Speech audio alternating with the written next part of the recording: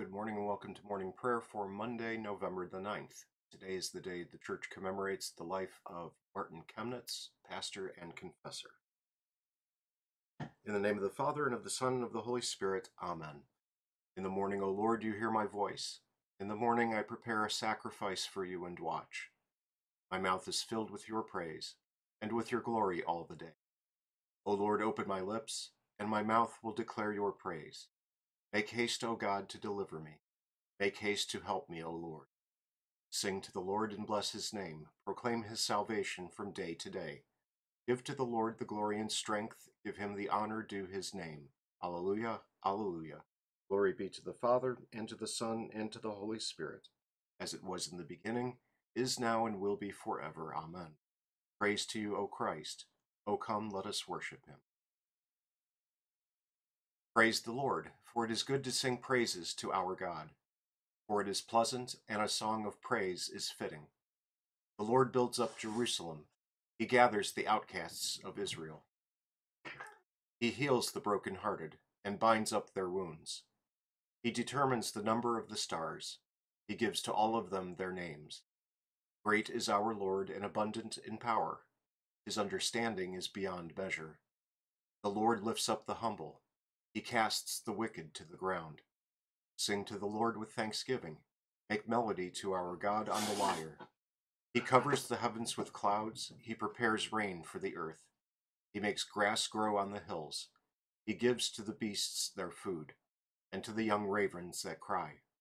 His delight is not in the strength of the horse, nor his pleasure in the legs of a man, but the Lord takes pleasure in those who fear him, in those whose hope is in his steadfast love. Our Old Testament reading today is from Jeremiah chapter 22. Thus says the Lord, Go down to the house of the king of Judah and speak there this word, and say, Hear the word of the Lord, O king of Judah, who sits on the throne of David, you and your servants, and your people who enter these gates. Thus says the Lord, Do justice and righteousness, and deliver from the hand of the oppressor him who has been robbed. And do no wrong or violence to the resident alien, the fatherless, and the widow, nor shed innocent blood in this place. For if you will indeed obey this word, then there shall enter the gates of this house kings who sit on the throne of David, riding in chariots and on horses, they and their servants and their people. But if you will not obey these words, I swear by myself, declares the Lord, that this house shall become a desolation. For thus says the Lord concerning the house of the king of Judah, You are like Gilead to me, like the summit of Lebanon. Yet surely I will make you a desert, an uninhabited city. I will prepare destroyers against you, each with his weapons. They shall cut down your choicest cedars and cast them into the fire. And many nations will pass by this city, and every man will say to his neighbor, Why has the Lord dealt thus with this great city? And they will answer, Because they have forsaken the covenant of the Lord their God, and worshipped other gods and served them. Weep not for him who is dead, nor grieve for him, but weep bitterly for him who goes away, for he shall return no more to see his native land. For thus says the Lord concerning Shallum the son of Josiah king of Judah, who reigned instead of Josiah his father, and who went away from this place. He shall return here no more, but in the place where they have carried him captive, there shall he die, and he shall never see this land again. Woe to him who builds his house by unrighteousness, and his upper rooms by injustice, who makes his neighbor serve him for nothing, and does not give him his wages, who says, I will build myself a great house with spacious upper rooms, who cuts out windows for it, paneling it with cedar, and painting it with vermilion. Do you think you are a king because you compete in cedar? Did not your father eat and drink and do justice and righteousness? Then it was well with him. He judged the cause of the poor and the needy, then it was well. Is this not to know me, declares the Lord?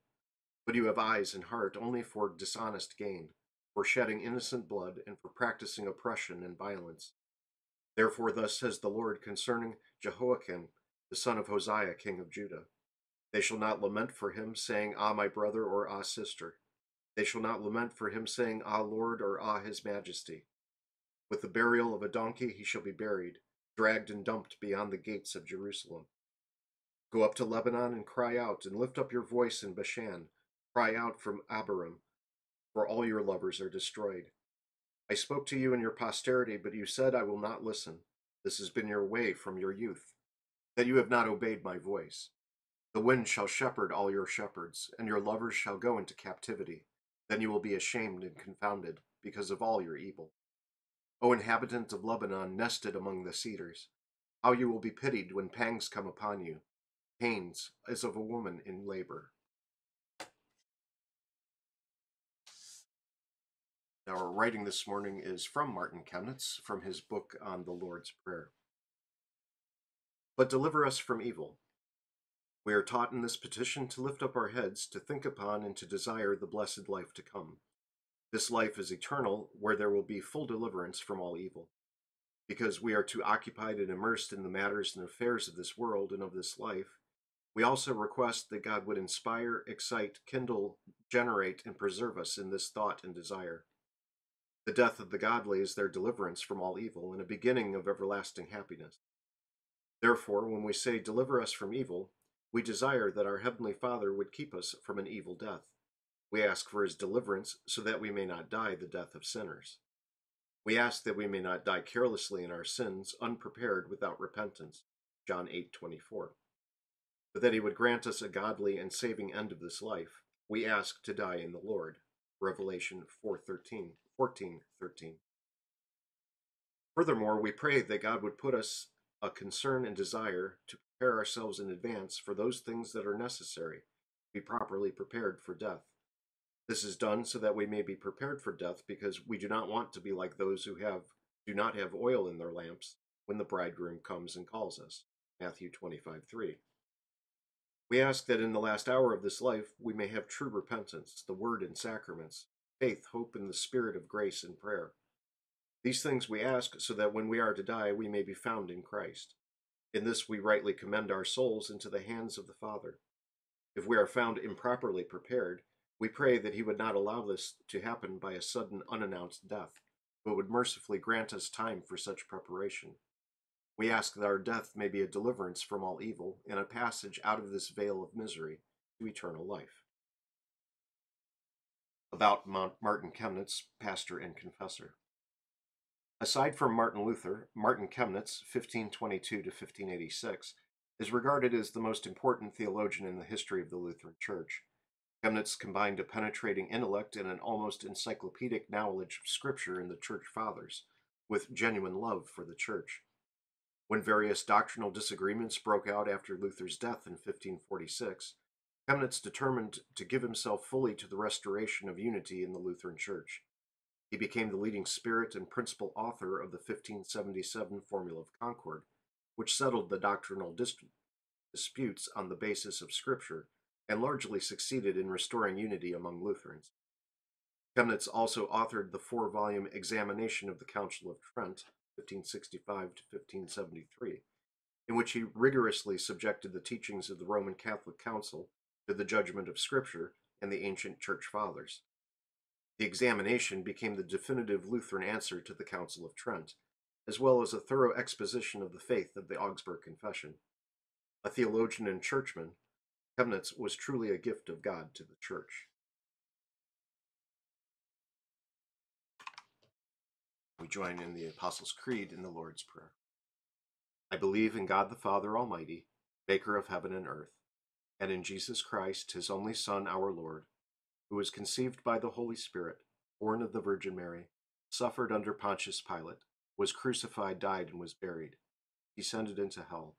The third day he rose again from the dead. He ascended into heaven, and sits at the right hand of God the Father Almighty. From thence he will come to judge the living and the dead. I believe in the Holy Spirit, the holy Christian Church, the communion of saints, the forgiveness of sins, the resurrection of the body, the life everlasting. Amen. Our Father, who art in heaven, hallowed be thy name. Thy kingdom come, thy will be done, on earth as it is in heaven. Give us this day our daily bread, and forgive us our trespasses, as we forgive those who trespass against us. And lead us not into temptation, but deliver us from evil. For thine is the kingdom, and the power, and the glory, forever and ever. Amen. O Lord, merciful and holy bridegroom, we grieve the fall of your church. It is our fault that the beauty of your bride is no longer recognized. Therefore we pray you, give and increase in us faith, love, and hope in you. Root out of us all sins and vice, all strife, all disbelief, all error and heresy. Rebuke the erring, convert the unbelievers, bring the rebellious again to the unity of the Christian church, and show them the light of your truth. Protect our shepherd from all danger of body and soul. Bless all pastors and those who administer in the church and the building of your congregation. Grant them success in all things. Equip your whole church with the power and proof of the holy faith. Stand by your witnesses among the nations, and further the course of your gospel in all the world. Fill all government with the fear of you, and let their rulings serve to foster and preserve peace. Have mercy on our people and our country. Let the youth be brought up in discipline and in a right knowledge of you, so that they may recognize your law and the way of your salvation. Give constancy and loyalty to all pious teachers. Comfort all the troubled and sorrowful. Impart health of body and soul to the sick. Grant to all pregnant women, according to your mercy, a happy result in their childbearing.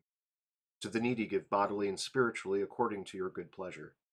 Let those who travel be commended to the protection of your holy angels, and be a strong help to all who need you, for the sake of your holy wounds, O Jesus. Amen. Lord God, Heavenly Father, through the teaching of Martin Chemnitz, you prepare us for the coming of your Son to lead home his bride, the Church, that with all the company of the redeemed, we may finally enter into his eternal wedding feast. Through the same Jesus Christ our Lord, who lives and reigns with you and the Holy Spirit, one God, now and forever. Amen. I thank you, my Heavenly Father, through Jesus Christ, your dear Son, that you have kept me this night from all harm and danger.